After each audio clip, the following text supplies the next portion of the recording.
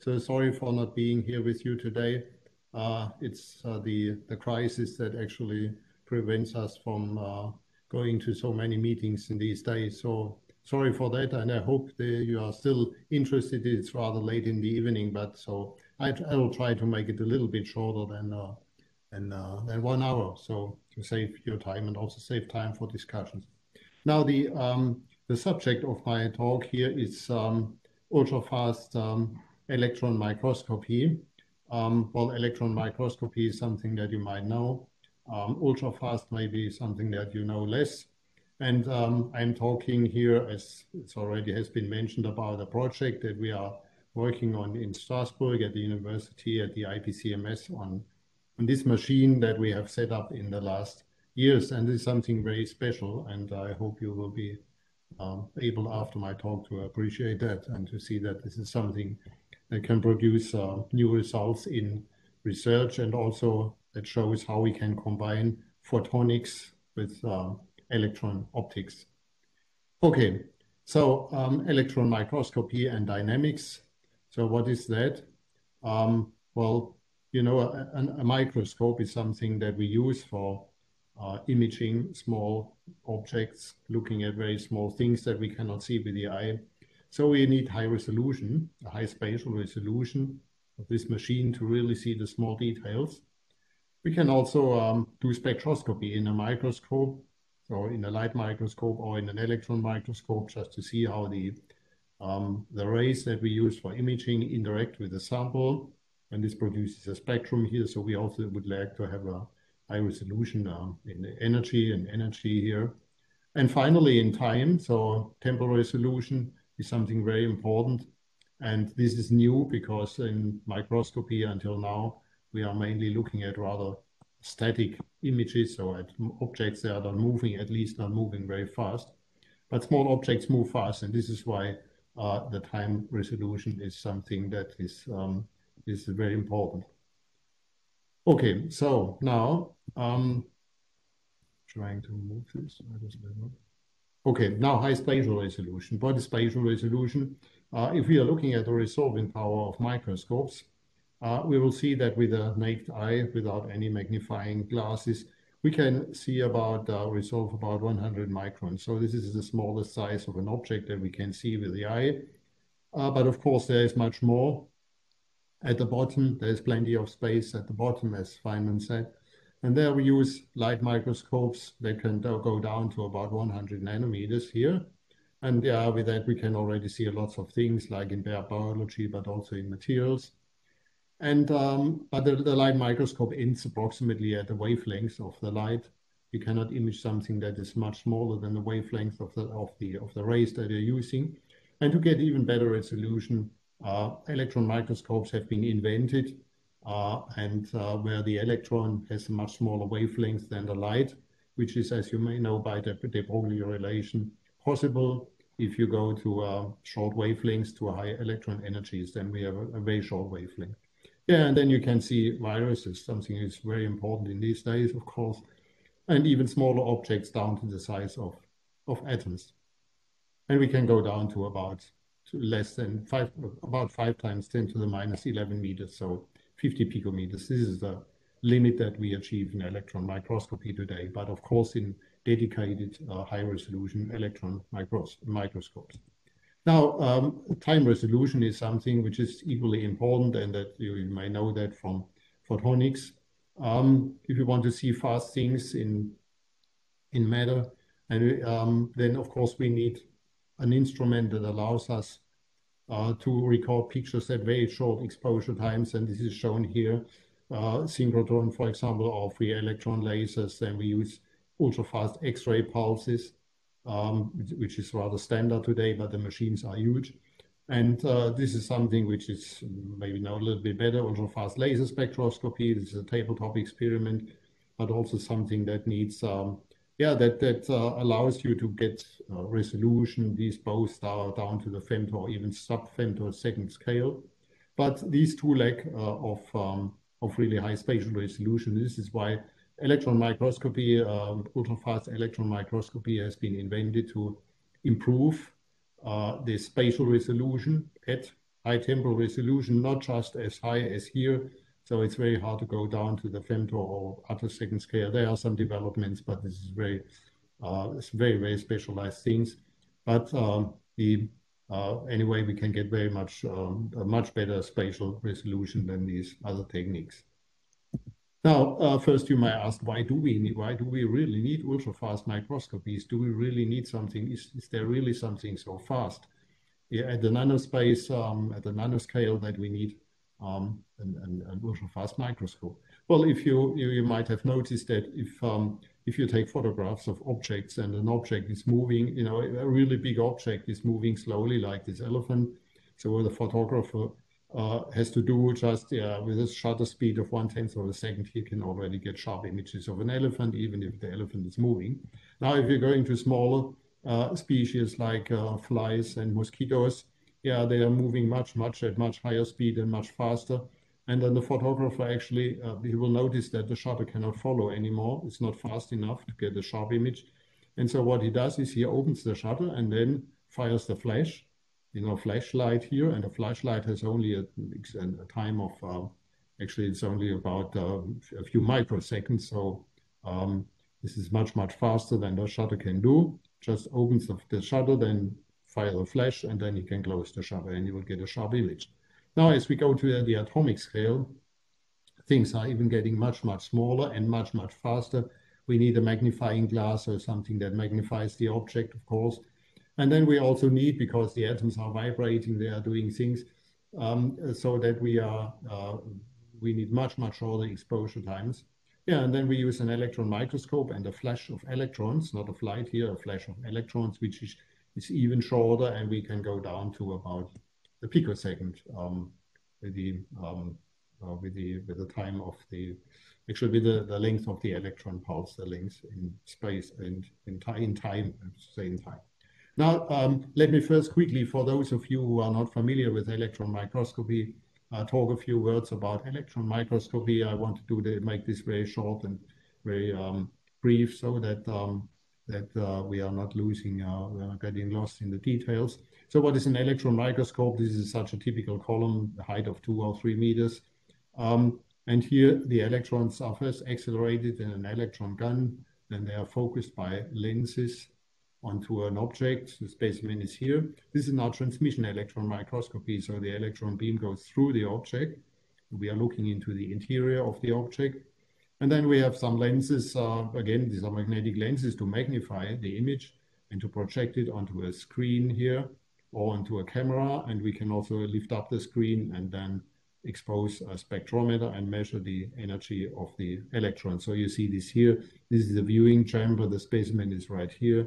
And here is a spectrometer for this, called electron energy loss spectrometer, for detecting the energy loss of which results from the inelastic interaction of the beam with the object.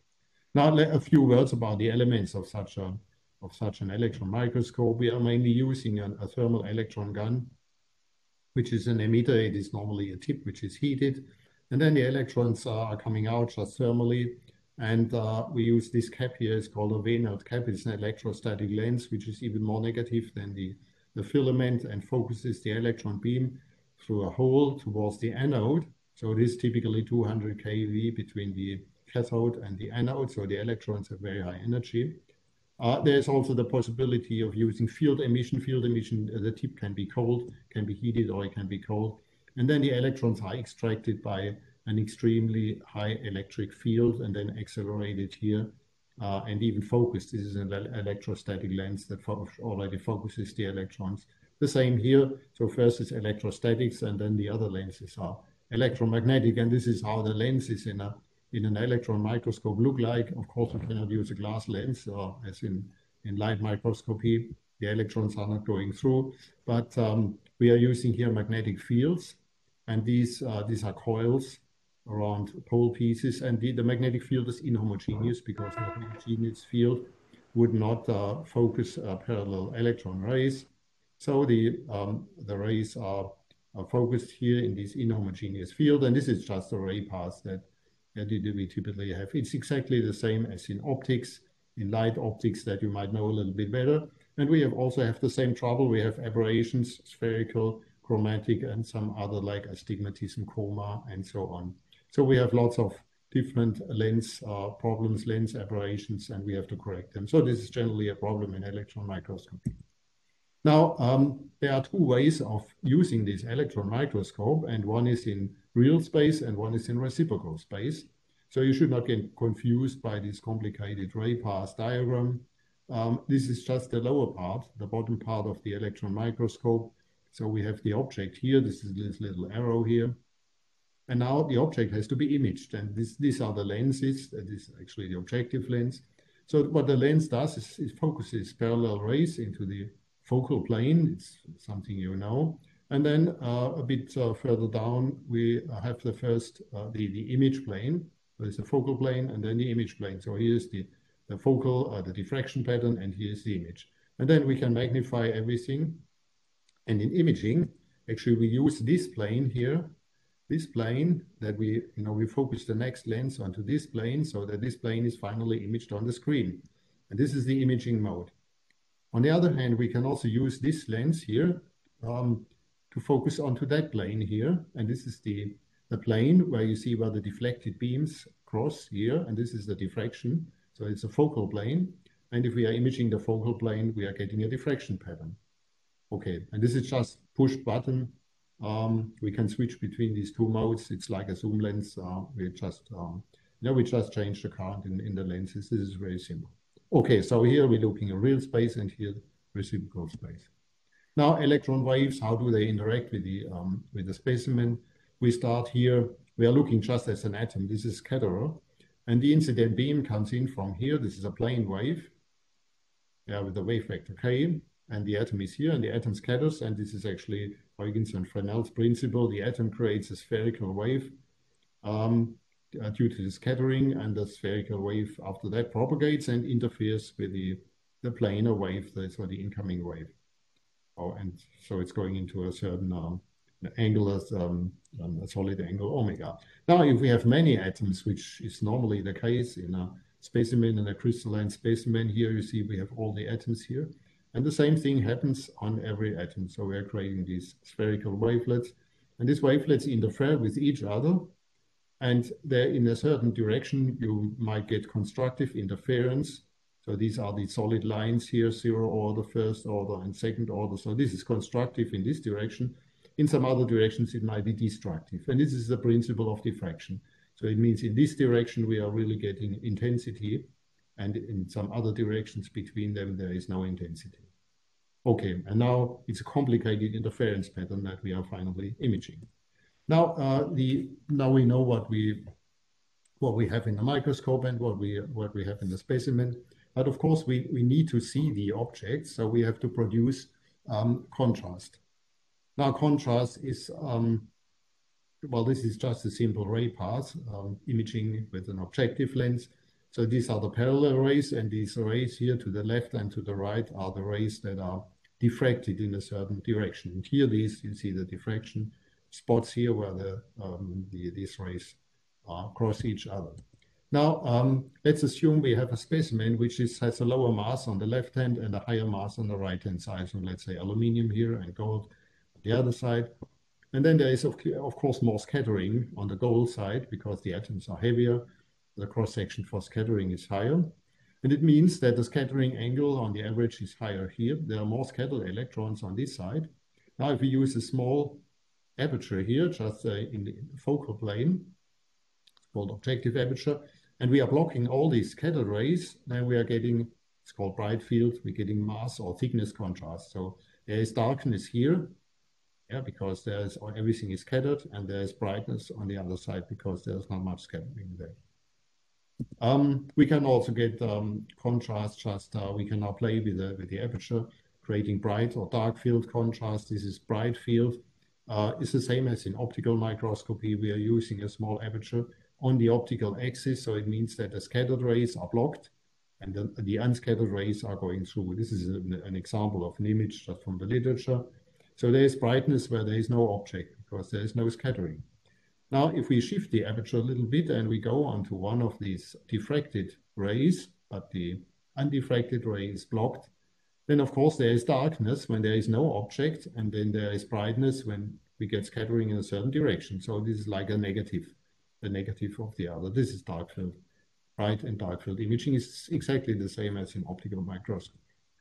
Now, lattice imaging, we want to get images of crystal lattices. There we use multi-beam imaging because we need all the information from the diffracted beams where these rays cross each other. And then we use a large aperture here, so we to get all the information through that. It's also Abbe's principle, so the larger the angle here, the higher is the resolution of the optical system.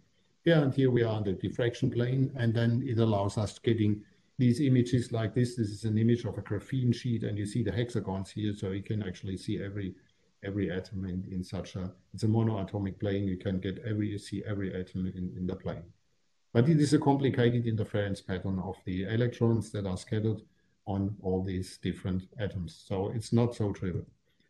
Yeah, mathematically, this is a Fourier transformation, so Fourier between real and reciprocal space in diffraction, and then inverse Fourier transformation if we go back to the image here. Okay, so these were a few words. Yeah, very quickly, Bragg diffraction. I think you know that, you have learned that. Bragg diffraction is just coherent interaction of the rays that are scattered at different crystal planes. Here, this might be constructive here if the two scattered waves are in phase, or destructive if they are not in phase, also in anti-phase here. And this is the Bragg condition, so it is related to the spacing between the planes, or it relates the spacing between the planes with the angle, the diffraction angle. Yeah, if we are looking at crystals, then we are looking at sets of lattice planes, and at a certain, an arbitrary direction, we are seeing just spots here where we are where we satisfy the diffraction condition.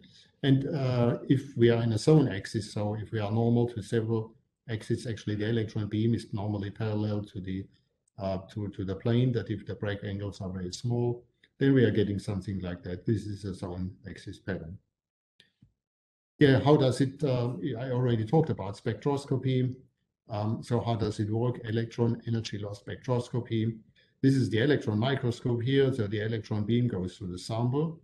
And then there are lots of interactions happening in the sample. The electron beam is scattered, creates secondary backscattered electrons or X-rays, Auger electrons, and so on.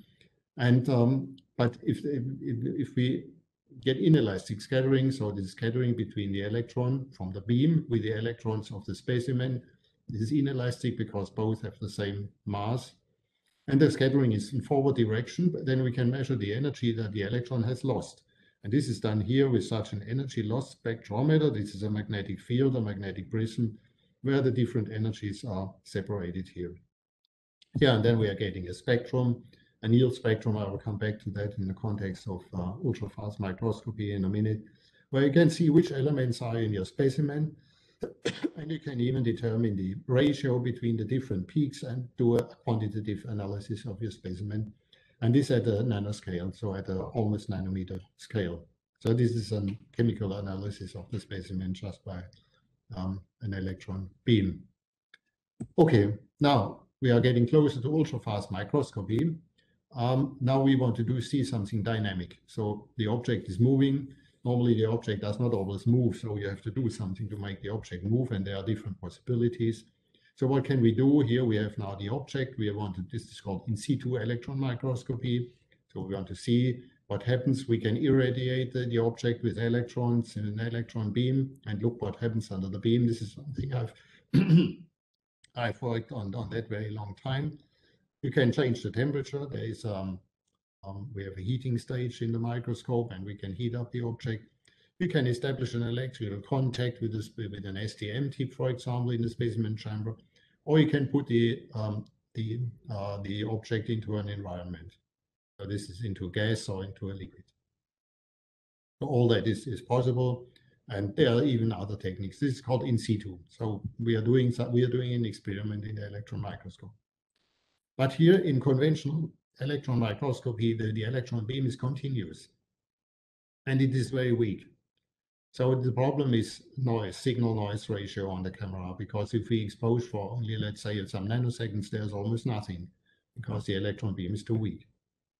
So what do we have to do to improve the temporal resolution, which is at best about 1 millisecond with the best cameras, the best electron detection cameras that we have today? Yeah, we have what we're doing. We have to do such an experiment. It is a pump probe experiment. We have to irradiate. We have to work with short electron pulses, and to irradiate this, first to irradiate the specimen with a photon pulse. Yeah, we have lasers, ultra-fast lasers. So this is a pump probe experiment, and this is then ultra-fast electron microscopy. Now we start the actual subject, ultra-fast TEM. This is the microscope that we have set up in Strasbourg in the last year. So was an EGIPEX project that's been funded here. So this is the column of the standard 200 keV microscope. And here you see these optical tables with a lot of optics and lasers on them. So it was a lot of work to set up that. It took us very long, and also to make it running and to find out all the parameters of the working of this microscope. So, but now it is working and we are producing results. So this is let's see how this system works. The basis is pump probe experiment. Now pump probe, maybe you know what this is. This know it from optical spectroscopy or from X-rays. This is if you want to study the dynamics, fast dynamics of your object. So first you use a pump pulse. So this is typically a laser pulse. You can make laser pulse almost as short as you want. You can go down to the sub-femtosecond scale, but you can also use nanosecond lasers. So everything is possible. Then you're exciting your specimen with a pulse. So it's either direct optical excitation or it is thermal excitation. Both happens in the specimen, or one or the other, what you ever want to do. So this triggers the transformation of the object. Now the second is the probe. The probe is, you want to see what happens now. And this is actually, these are the rays that allow you to see what happens in the object. So this probe is also a short pulse and it goes to the object. In our case, these are electron pulses. And these electron pulses follow the pump pulses and they create either an image or diffraction pattern or a spectrum. Now the delay between these two is something you should be able to control. And by varying the delay, you can follow the temporal evolution of the specimen after the pump pulse. So you're varying delta t, and then you're getting time result information about the transformation that you trigger with the pump pulse here. Yes, so how can we create photoelectron pulses? We know how we can create ultra-fast laser pulses. I'm not talking about that, but if you have ever worked with lasers, you will know how this works, different techniques of making short laser pulses. So let's assume we already have the short laser pulses. Then we are sending these photon pulses onto a metal.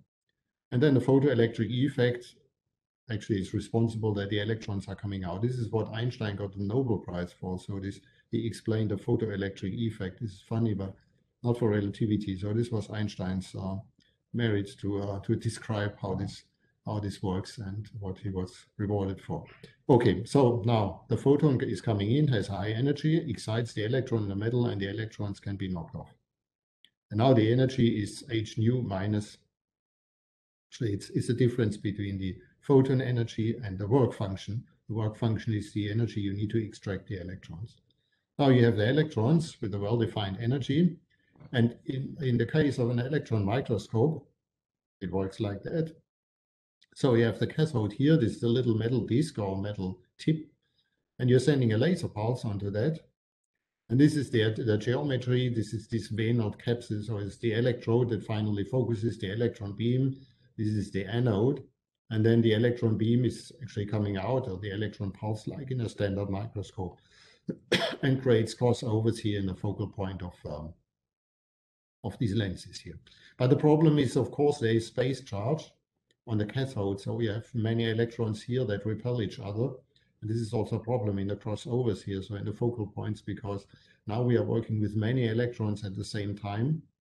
And if you're looking at a standard electron microscope, typically you have one electron at a time in the column because the electron beam is weak.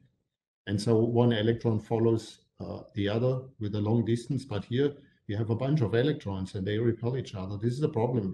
In photons don't do that. Photons are bosons. You can squeeze photons in a small volume as you wish, but not electrons. The electrons, they repel each other. So I will come back to this problem in a moment. If we are now looking at the realization of this problem, this is the column of the microscope. So first we send a laser pulse to the specimen, and then a second laser pulse onto the photocathode after a delay delta t. And then the electron bunch is coming down here. So the electron bunch has a size, typically a time of, actually we can go down to the nanoseconds, from nanosecond to picosecond. So this is what we are typically getting. Okay, so this is a pump probe experiment. And here we need ultraviolet pulses to be sure that that we are overcoming the work function of the metal surface here. This is a setup you just see. This is an image of the microscope. This is from the left-hand side. There is a femtosecond laser here, and we have two outputs, UV and an IR output of the laser going through the tubes here behind the microscope. And then on the other side of the microscope, it's complicated optics. I'm not going to the details. So the two beams are, one is focused, is typically an infrared beam onto the specimen through windows and mirrors in the column, and the other one is going onto the photocathode. And to adjust the delay between pump and probe, we can use, if we have very short delays, we can just use an optical movable mirror and just the the travel time of the light here finally determines the delta t. Or we can take two lasers, like 2 nanosecond lasers, and couple them electronically. We are doing both here in this microscope. Now there are two fundamental operation modes of such an electron microscope, and one is called stroboscopic and the other single shot. Now let's assume we are exciting the object with a laser pulse, and then after excitation the object is going back to its initial state. So this lets you just excite the object and it's falling back to its initial state. This is a reversible transition. And the advantage here is that we can do it many times and just one pulse after the other, leave the shutter open and just always do pump probe, and so on until we have enough intensity on the camera. The advantage is that we can make the electron pulses extremely weak. Only one electron per pulse is possible. And then we do not have this repulsion problem in the pulse, which is very important. Okay, but it's really restricted because only working for reversible transitions. For irreversible transitions, so if the object does not actually reestablish its state after excitation, we need a single shot, only one, but very intense pulse. So we are sending an intense pulse to the specimen, a second intense pulse for imaging, and then it's gone. It's irreversible, so we can only do it once. And this is, of course, difficult because we need enough intensity on the camera in just one single shot. And so we have to squeeze many electrons into one pulse, and this is a difficulty. So this means that single shot is much more difficult than stroboscopic, and all the very few laboratories in the world that are doing that. Now this is a quick, this is just a quick setup how this looks like. This in the column. So this is for the stroboscopic. I'm not going into detail here. We use a femtosecond laser. We can split it here into the pump pulse and the probe pulse. We use this is non-linear frequency multiplication, so we're getting UV. Yeah, and then we are sending both one to the object and the other one onto the cathode, and then we are getting picoseconds, so we can work in the pico to nanosecond range. The optical delay is just this movable mirror. And here we have typically less than 1,000 electrons per pulse. This is already a lot. So we are working with 100 or even less electrons per pulse. And the pulse is very, very short in space. So a 370 femtosecond, this is our femtosecond laser. It's only 0.15 millimeters long. So it's a very short pulse, but it is weak. Now for the single shot, we use two lasers, mainly 2 nanosecond lasers that we are coupling with electronic delay. One is sent to the specimen and the other one to the gun that produces the electron pulse. We use this for irreversible processes, and there we can go from the nano to the millisecond. But our electron pulses have to be very intense to get enough intensity on the camera or the spectrometer to produce an image. So this is the difficulty here. And we have developed, it took us a long time to develop that because there's almost no recipe. This is lots of things are new. This was the second microscope in the world that was dedicated to that. The first is in Lawrence, Livermore. And we were very lucky to have one of the great experts, Thomas Lagrange, who helped us to set up this the single shot mode. Okay, here now with 7 nanosecond lasers, we are getting a pulse length of 3 meters, and this already reduces the repulsion problem. So the electrons are distributed along a spike of 3 meters length, and this is much easier to do that. Okay, now this is a nice image that I found from the work of Metzger van der Veen. This was in Seeweil's group, in Ahmed Seeweil in Caltech. This is ultrafast electron energy loss spectroscopy. It's the same principle: pump probe, excitation, and then after a certain, this is the excitation, is followed by the converged electron pulse after delta T, and then it's going through the spectrometer, and you can take spectra of your specimen in different time intervals to find out, for example, the chemical composition as a function of time, which might change very rapidly. And we have done that, and I'm going to show this later. Now, once again, the difficulties with respect to normal electron microscopy is mainly the space charge. So the many electrons that leave the photocathode and repel each other. And the Birch effect is the same phenomenon, but it's in the focal point. So in the crossovers in the ray path, you're squeezing the electrons to small spots and then they repel each other. So everything leads to a broadening in space, time, and energy. So the faster electrons are here ahead and the slower are behind the other ones. This coherence is reduced because this broadens. And of course, there's also delta T between these, the first and the last electron of a bunch. So the problem is coherence, reduced coherence, aberrations, because we have a delta E, an energy spread, which finally creates aberrations, because the electron length, the focal point, the focal length depends on the energy. And last but not least, signal noise ratio, which is also actually the limiting point in single shot microscopy. In stroboscopic, we can circumvent many of these problems just by using very, very few electrons per pulse. Now, what are the demands on ultrafast TEM? We want to study dynamic processes from the milli to the femtosecond in imaging, diffraction, and spectroscopy, all at high spatial resolution. Otherwise, we wouldn't need a microscope. Reversible as well as irreversible transitions, so in stroboscopic and single shot. Many weak pulses here, only one intense pulse. Fewer electrons here, many electrons per pulse. And now we could integrate both of these modes in our project into one electron microscope. So it works in both modes. Okay, now just a few data, what our microscope can do. This is now with photoelectrons in the stroboscopic mode, so with weak electron pulses. We could even get lattice resolution. So this is a gold particle. We see the lattice planes. This image with photoelectrons, excuse me. So photoelectrons, so it means we have done this with very short, with picosecond electron pulses, but 2 megahertz. So about 10 seconds exposure time. So it was 20 million exposures that we acquired here. But there was no laser on the specimen. And this is the difficulty here, because as soon as you excite the specimen with a laser pulse, you're getting the specimen makes a jump, and then the specimen is shivering, and this reduces the resolution. So it's finally the specimen interaction that the photon specimen interaction that limits resolution. In electron energy loss spectroscopy, we could get a peak of 0.8 eV. It's a very good energy resolution in the spectroscopic mode. It's even better than in the thermal mode. We can operate this microscope in a normal thermal mode. It's also possible. Now, this is something I don't go into detail here.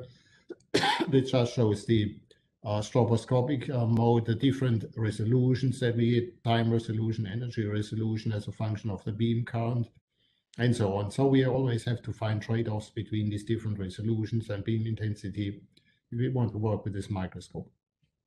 So I'm not talking about this more. In single shot, in single shot image resolution, it's much worse. It depends on the bias of the electrode. This is also some technical detail that I'm not explaining here.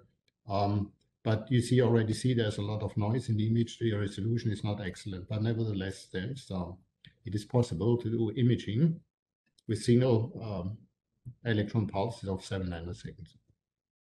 Now, this was energy loss spectroscopy. We can get very narrow energy loss peaks, or very narrow energy width of the beam. If we here we have integrated over many pulses, so this is not really what we want. With one single pulse, it's getting very broad. So we have a much less energy resolution here. And this finally allowed us to acquire, or actually to take the first electron energy loss spectrum of the world with one single electron pulse. So it is very fast chemical analysis that we can do. This was with one 7 nanosecond pulse, nickel oxide on carbon film. So this carbon, oxygen, nickel peaks. Yeah, this is almost raw data. Of course, it's a terrible resolution for EELS experts, but you can do this with high speed, so with nanosecond resolution. And this allowed us to record the speed of chemical reactions with nanosecond resolution. Some specifications of our microscope. This is stroboscopic. And in single shot mode, I'm not talking about all this in detail. So we can go down to about 1 picosecond, a little bit worse. Time resolution, 1 EV energy resolution. And spatial resolution is very good, but under real conditions, this might be clearly worse. In single shot, we typically have a resolution of 7 nanoseconds, and the energy resolution is much worse. It's typically some tens of EV in spectroscopy. Spatial resolution is also not so good, but and we achieved many experiments on one specimen. Okay, now, so what is this microscope good for? What do we want to study? This is now a number of different transformations or processes that we study on a spatial and a temporal scale. Now, did you see spatial? This is in meter, this is in seconds. In conventional TEM, we are getting this approximately this scale here. Excuse me, my voice is very weak today. I don't know why. So conventional TEM, so 1 microsecond, and ultra fast TEM, so we can see much more. We can go down to the picosecond. Lots of different transformations, different structures that we can see, magnetic switches, melting, chemical reactions, fast reactions, defects, and so on. I want to show you 3 examples of our studies that we did in the last years or months and years. This is a stroboscopic study about reversible transitions in nanomaterials for the switching of spin crossover nanoparticles. This is something that we have done in collaboration with Guillaume Chastanet in Bordeaux.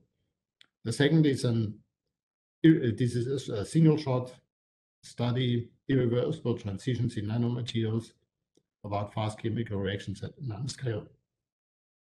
And the third is about amorphization of metal crystals under laser pulses. This is not time resolved. Now, let's look at the first material that we are studying here. Our spin crossover materials. What is a spin crossover material? So these are typically metal organic particles. Here's an iron atom, for example, and there are organic ligands around that.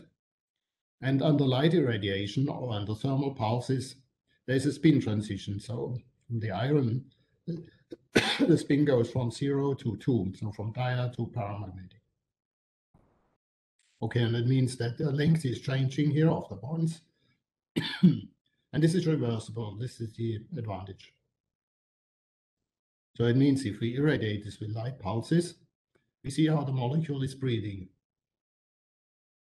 So the bond length is changing all the time. And it's always going back. If we have a crystal, a crystal of this material, and we are sending photon pulses on it, we see how the whole crystal changes its size. It's reversible. So it's an interesting nano switch. It's a photo switch of this material. Okay, and this is something that we can see in the electron microscope. So we are sending laser pulses onto that, and we are seeing how it switches. What we have done here, we have, these are the particles. Actually, it was our collaborator, Guillaume Chastanet, and his group in Bordeaux, integrated gold particles into these SEO particles. So these are some 100 nanometers across, gold particles, only very few nanometers, so it's a plasmonic effect.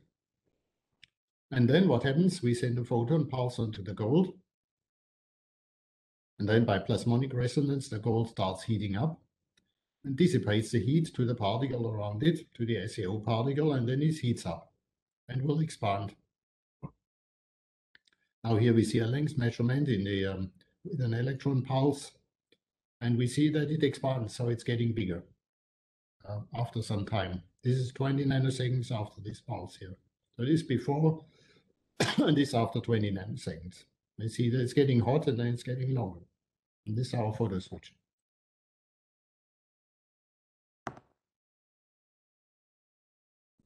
Yeah, we have done the measurements. I think I do not have to go into all detail here. This was now pure spin crossover material, now gold. And we see that the switching here, this is the expansion as a function of time. Depending on the laser power that we use, it's getting longer, and here it saturates. And here we see that this is with a better time resolution, that of course if we use a higher pulse intensity, it heats up faster, it heats up more, but it's still very inefficient. So what we can do is we can include these gold particles, and we have done the same here. Now with the gold, this is no gold particle, the red curve. The violet curve is one gold particle, and the blue one is 3 gold particles. And here we measure the expansion as a function of time. Now we clearly see that it's heating up within less than 20 nanoseconds, so it's a very fast switch. And it's the more efficient, the more gold particles we have inside. So this is something which is quite useful for making this more efficient. And here we always use the same laser energy.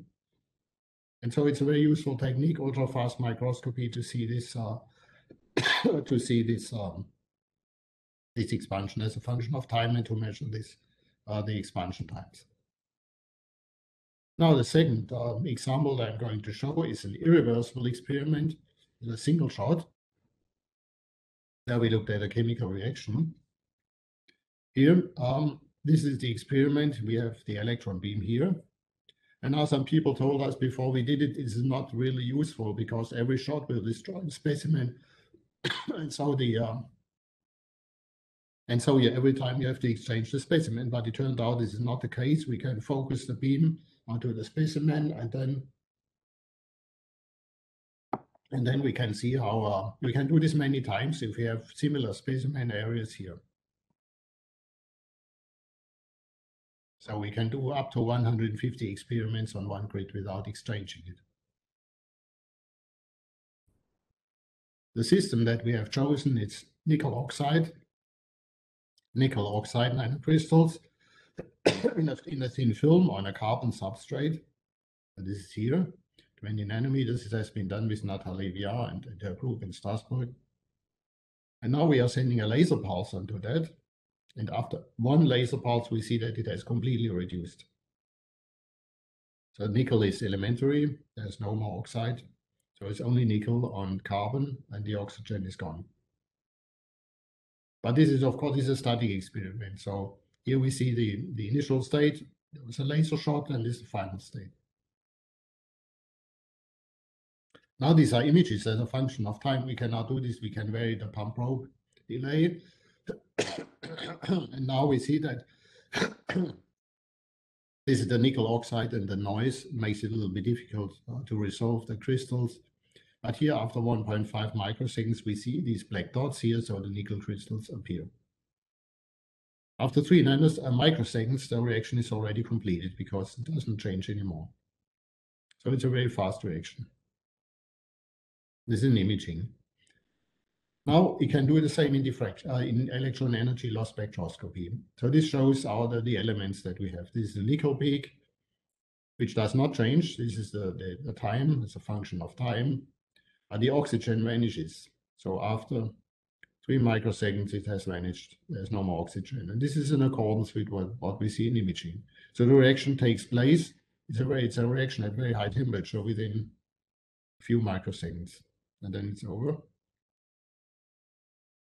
And to find out what really happens about the kinetics, what we are interested in the kinetics of this reaction, we can do this in diffraction. This is now finally diffraction. And here we see the diffraction peaks of nickel oxide. So again, this is the delay that you see here. So here we are starting the experiment. The peak on the left-hand side, this is from the carbon substrate. So this is not of interest here. And this, the 2:0 reflection of nickel disappears after a few microseconds, which is in accordance with imaging and diffraction and yields. But the peak, the 2:0 of nickel, does not appear immediately, and which is not in accordance. It only appears about some tenths or 100 microseconds, and it's there. So what is the conclusion? Well, the conclusion is that there must be a liquid transition state of nickel between here and here, which is quite obvious because everything is very small, it's very hot, and this explains the kinetics. So the nickel first goes to a liquid state, and then the carbon diffuses through the nickel and then allows the reduction reaction. So this is the conclusion here. So we learned a lot about the kinetics. We learned about the reaction speed. I'm not talking about this in much detail, the reaction speed. And we talked about, we learned about the kinetics. So we see what the intermediate phases in the specimen are really. So that is liquid. It's very important. So the kinetics, we did all the analysis that I'm not showing here in detail, and we find the reaction constant here. And we also find it's a reaction of first order, although we would expect a reaction of second order because we have the 2 reactants on the left and 2 products on the right-hand side. But actually the mechanism that we now found is that this is the carbon which is diffusing through the liquid nickel droplet, and then finally limits the supply of carbon, which is in accordance with a reaction of first order. So this is now very useful to study the chemistry of this technique, the chemistry of at the nanoscale and also at nanometer and nanosecond scale. Now, a few words about the, actually, this is another study that we use to look at transformation of metal particles under intense laser pulses. And here we observe an amorphization of iron, which is encapsulated in a carbon shell here. This diffraction that we see, it's going under an intense laser pulse, it's going to amorphous. And then later we see it's going to a carbide, so crystalline carbide, and this turns again to amorphous phase. And it switches forth and back between these different phases under laser pulses. And the explanation is mainly carbon is going into solution, so we are producing an amorphous metal particle. It's a metal carbon phase. And we haven't done the time-resolved experiment yet because it's very difficult, but we hope to do this very soon. We have done the same with cobalt. You can see here cobalt is finally also transformed to amorphous cobalt, and the cobalt carbide, which is something quite unstable under intense laser pulses. You can do all that even if you're not measuring the time. You can do this in this electron microscopy because we have the lasers that are coupled to the column. It does not work for gold, which allows us to conclude that these are mainly metal carbon solutions that transform and that are producing these amorphous materials. Now, quenching is very important here. So it cools down rapidly, it heats up extremely fast, it cools down very fast, carbon feedstock and so on. Now let me at the end quickly show something where we worked, but we did not produce new results yet. This is a so-called, well, this is an application in quantum science. And there we are using the light-electron interaction to modify actually electron waves in a coherent way. Now, quantum electron optics, this is actually a new keyword, and some groups are already specialized. There are 2 groups in Germany and some in the USA and in Israel and in Switzerland are working on it. The basis of the phenomenon, which is real quantum phenomenon, is the following. If you have an object here and an electron beam just passes next to the object, there is no electron energy loss because it does not interact with the object. However, if you irradiate the object with an intense photon field, so with a laser pulse, then the plasmonic resonance of the specimen creates the evanescent photon field. And when then the electron goes through the field, not through the specimen, just through the photon field, it can interact in a coherent way with the photon field and change its energy by plus minus the photon energy. So the electron energy is not the same anymore. After it has interacted in vacuum, I have to say it again, it's in vacuum with the photon field. And you can see this in electron energy loss spectroscopy. This is without photon irradiation, you see just the standard energy of the electron beam. And if you switch on the laser, so you irradiate photons, you see these small peaks here. And the spacing between 2 peaks corresponds exactly to the photon energy. And so this is, it can gain or lose energy. So the electron can gain or lose energy, the photon energy. Yeah, we have done lots of experiments on that, plus to calibrate the microscope and to find the time zero. It was a complicated thing, but I'm not showing this in detail. But this is a very interesting, there are interesting studies going on now in other groups. We are not really the experts. The first was by the group in Göttingen, so in Klaus Ober's group in 2015, they showed that this can also, we can get transpositions between these different coupled electron photon states, so-called Rabi oscillations. And these side bands here are getting higher than the fundamental band. This is actually, it's a sign of quantum coherent phase manipulation of these 3 electron states, and some people are working on it. So as I said, we have not yet really produced results on that because our interest is more in materials, but I just want to show you the potential here that ultrafast electron microscopy has, and also in quantum physics. Now I conclude. So we have set up an ultrafast electron microscope that works in stroboscopic and single shot mode, allows us imaging, diffraction, yields, everything fast, reversible or irreversible reactions in so stroboscopic and single shot.